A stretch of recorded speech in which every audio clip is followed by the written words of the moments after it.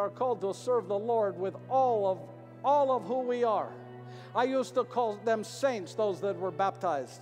The best explanation I ever heard of a saint, a young boy and his father are in the church, one of your churches with these big windows, yes?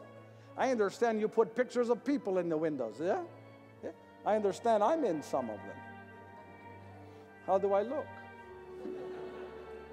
And the boy says to his father, he says, Papa, who are those people in the window?